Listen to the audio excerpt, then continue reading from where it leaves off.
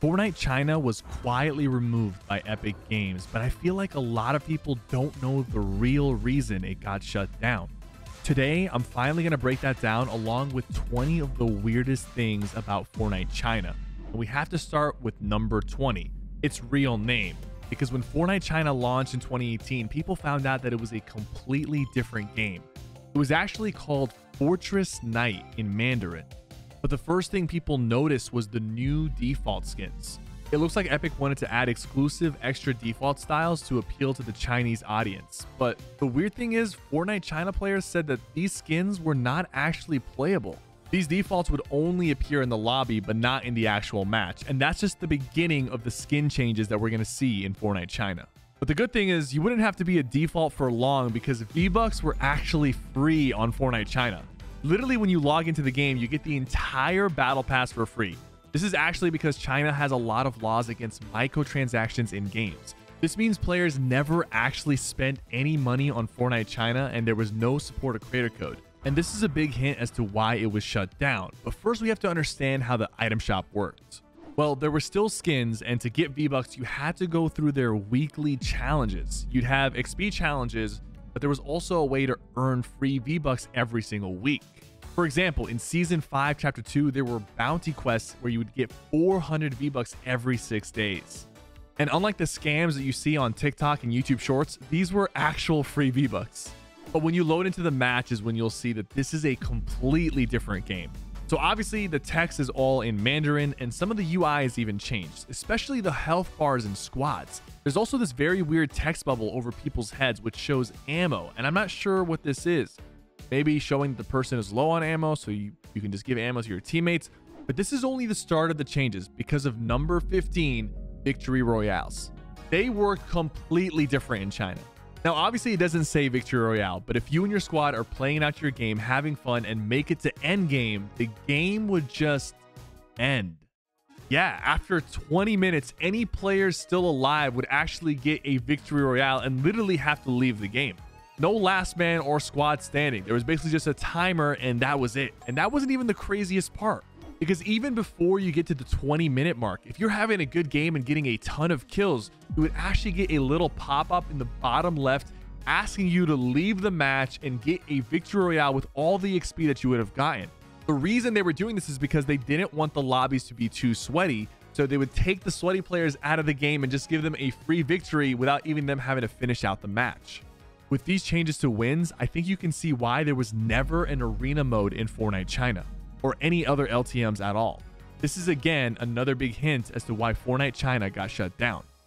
And another weird thing that almost no one knows about Fortnite China is their trailer. They released one of the strangest commercials where players transition between real life and Fortnite skins, and they even build in real life. Overall, it looked a little cheesy, but I feel like they had a ton of fun filming this. But Fortnite didn't just release Battle Royale in China. They also had big differences in Save the World. The game was published by Tencent in China, and they actually own 40% of Epic Games. And so when they released it, they wanted to adapt the game to appeal to the Chinese audience. One of the major things that is a bit of a taboo in Chinese culture is anything around skulls, the undead, and skeletons. So in Save the World, the husks that have all of their bones showings are actually replaced by these goblin-looking things, and honestly, they don't look too bad. But this rule around no skulls would have a huge impact on Fortnite China. One of Fortnite's most popular and iconic skins is literally the Skull Trooper. And people forget just how iconic Skull Trooper was, but because he had a skull, it was removed from Fortnite China after the devs noticed this issue. Not only that, they literally pretend that he doesn't exist. In the last stop loading screen, he's featured, but in Fortnite China, they replaced him with the Raven skin. And future skins like Skull Ranger, Zombie Peely were just never added. But they would also change skins completely. For example, the Crackshot received a black edit style with a white skull on his face. Well, in Fortnite China, they just actually changed his skin to have a normal white face. He kind of looks like a bird. And in the Season 8 Battle Pass, we got the Black Heart skin. And he's not exactly memorable, but the last edit style was like this sick pirate skeleton. And that just wouldn't fly at all in Fortnite China, so they completely removed his head. They also changed his ribcage so there isn't any bones showing. And basically, it's a completely different skin. Should Epic release these one day, I honestly think they would be really cool edit styles. And that wouldn't be the last. In the Season X Battle Pass, we got the Eternal Voyager skin. His entire head is a skull. And Fortnite China can't just remove Battle Pass skins from the game, so they had to change him. They gave him a completely different look with more of a futuristic space helmet, and it still fits, but it's crazy that they had to completely remodel him to make him work in China. And the same thing happened when Epic dropped the Taskmaster skin. Obviously, Marvel collabs are a huge deal, and Marvel is actually pretty big with the Chinese audience. So when Taskmaster was dropped, again, his face is a skull. Epic changed him to be wearing a different mask that he actually sometimes wears in the comics. But that leads us to by far the weirdest Fortnite China cosmetic, and it's with another Marvel skin.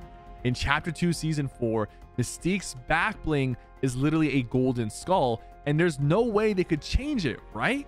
Well, they just made it into a golden ball. And the funny thing is that when you use her built-in emote, it was still a skull. So I don't know what the point of that was. But what if I told you Fortnite China got some exclusive cosmetics? Fans in 2018 were going crazy trying to get their hands on insignia and penguin back blings, which were only unlockable on Fortnite China and were never available outside of it. They also released 2 exclusive pickaxes, and the only way these were usable were in tournament versions of the game where all the skins were unlocked, and we saw that in the summer skirmish. The other weird thing about Fortnite China is there would be a warning message if you played too long. China restricts how long people under 18 can play Fortnite. So after 3 hours, you would get a message saying that your XP has been cut in half and that challenges have been disabled, forcing people to take a break and focus on their rest or study. I see where they're coming from, but if I lived in China, I would be getting in trouble every single day when I hopped on. And another huge change in Fortnite China is that you do not take storm damage. Instead, you have a second health bar called your battery life. And when your battery gets to 0, you automatically die. This is because they thought that dying in a toxic storm was a little too violent for Chinese audiences. But I guess getting blasted with an RPG is not violent. I don't know. But now let's finally address why Fortnite China got shut down. But to explain why, we have a special message from Nick A30. You need to be grateful because in some countries, like even for China, like they don't have Fortnite. That's right, guys. We have to be grateful because when Fortnite China was shut down, they actually deleted every single player's account and data. Fortnite content creators and players in China were asking for their accounts to be transferred over, but unfortunately, that was not possible and they are 100% gone.